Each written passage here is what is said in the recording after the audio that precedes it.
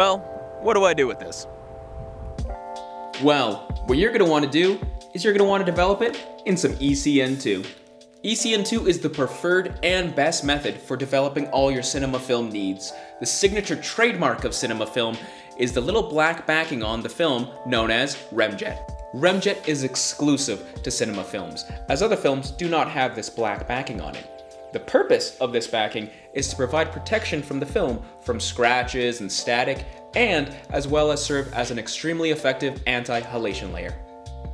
It goes without saying that remjet is pretty damn good for your film. Now there's lots of talk about developing cinema film in C41, and while technically you can, that doesn't mean you should, and would be considered cross-processing. The correct way of developing cinema film is with ECN-2, according to Kodak, the film gods themselves. Let's dissect this ECN-2 kit, made by FLIC FILM.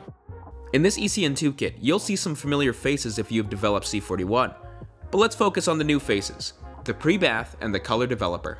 The ECN-2 developer only comes in one packet and is more similar to slide film developer, rather than C41 developer. Next up is the pre-bath. The pre-bath is the most important step in this kit, as it removes the remjet from the film. Remjet is great for when you're shooting, but in development, some people say it's a nuisance. But this pre-bath right here makes easy work of it. Simply add the pre-bath prior to the developer, tap the sides to release any bubbles, and let it sit for 10 seconds. After that, return the pre-bath to its container and rinse 3 times, shaking very vigorously with each rinse, and watch as that remjet is removed.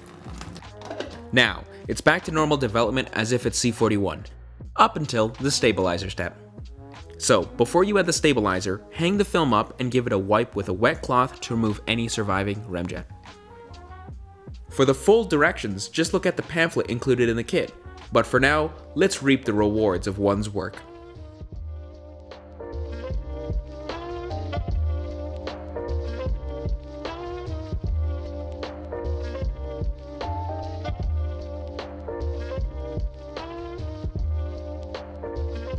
Just like that, you're able to fully enjoy the benefits of remjet, without any of the mess of it on your negative, and it only costs you an extra minute or 2 of developing at most.